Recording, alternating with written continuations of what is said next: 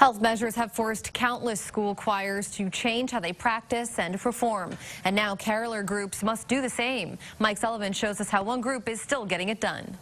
Let's do the Angel Gabriel. Practice may make perfect. The Angel Gabriel. That's it. Sadly, there is no practice for a pandemic. This year, we really felt like people needed some hope. Perhaps a dash of holiday cheer as well. We're a quartet, there's 4 of us. With Adrian Pumphrey, the leader. And I'll just start us off on each verse. The 4 attempting to COVIDize a popular tradition, caroling. Ding dong merrily on high. We're making sure that we're singing from the sidewalk. Encouraging people to listen from their Fountain Square front doors as they go house to house. We've just put a sign up on nextdoor.com. A time slot to see these masked musical mavericks sing while spread apart.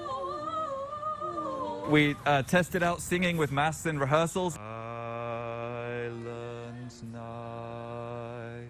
Seems like it doesn't affect the sound too much. Pumphrey says the prep work is the key to traditions this season.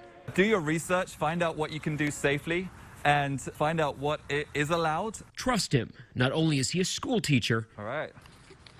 Good start. He's had COVID. I've had a little taste of what people are going through. If they're going to go caroling, The Angel Gabriel. that would probably be the safest way to do it. Thomas Dazinski is the director of epidemiology at the Fairbanks School of Health at IUPUI. Now is not the time still to be gathering together in large groups. Yet he suggests finding normalcy for your own mental health. You might even be able to create some new traditions around Zoom if you're creative. Even if outdoors, Dazinski says wear a mask. That sounded great. And social distance. Within those limits, do it. Find your healthy holiday hope.